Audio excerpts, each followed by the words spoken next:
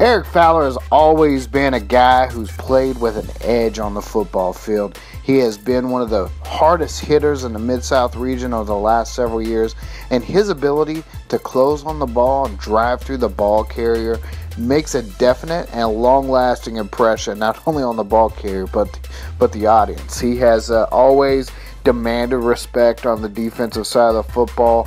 But that first arrived as a bit of an undersized athletic defensive end prospect that was mainly an edge rush kind of guy.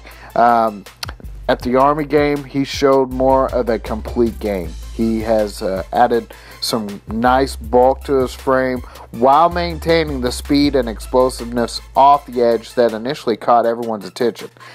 He is more comfortable as a true linebacker and playing in space when he's not coming downhill to get pressure in the backfield. And he has sideline to sideline range, does a great job of timing blitzes when he's sent, and has improved in pass coverage as well.